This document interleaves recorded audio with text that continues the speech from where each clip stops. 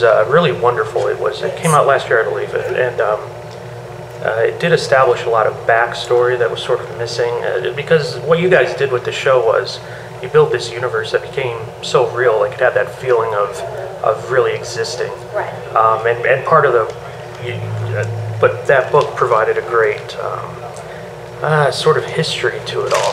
So where did that idea come from, though? Did that come from, were you guys the ones who originated that, or was Hasbro asked for a backstory specifically, or were they just asking for a book about season 4? I was at Comic-Con last year, and I was hanging out at the Hasbro booth, and one of the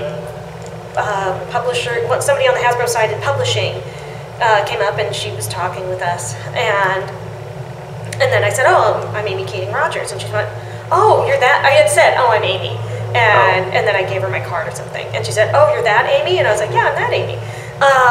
And then she said, "We want to have a journal of the two sisters written, and we'd love if one of the writers from the show got to write it because we know the voices so well and things like that." So I said, "I would love to write that. That'd be so fun." And so that's kind of how that happened. They wanted to publish that, what is in the Journal of the Two Sisters? What did Celestia and Luna have to deal with? And then filling out the Journal of Friendship on the other end. Did you coordinate that book at all with the story editor at the time, or was that? Well, Megan read through it all. Okay. And I cleared stuff with her. Oh, great. Wonderful.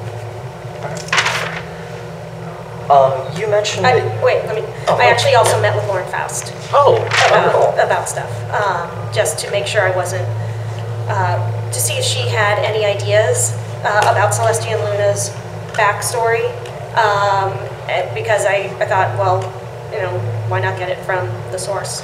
Do you recall anything specific she gave you?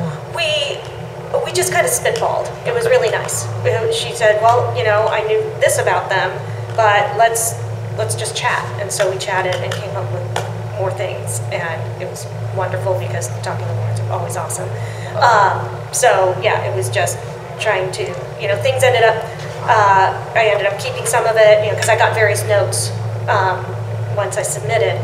So some things ended up changing, but yeah, some of that at least got my brain going in the right direction.